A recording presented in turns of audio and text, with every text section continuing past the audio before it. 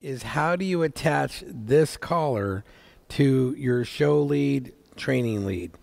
Now, the best show leads and training leads are going to be 6 feet long. And I like to use leather more than anything else because it transfers the energy through.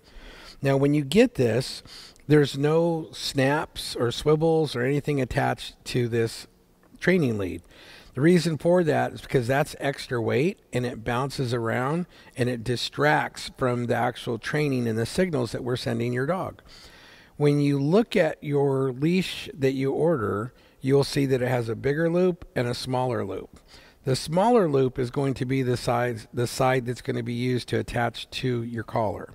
So what we're going to do is we're going to take the leash and we're going to put that through the loop of the chain, just like that. Then we're going to go down to the other side of the chain and we're going to take that and put it through the loop of the leash.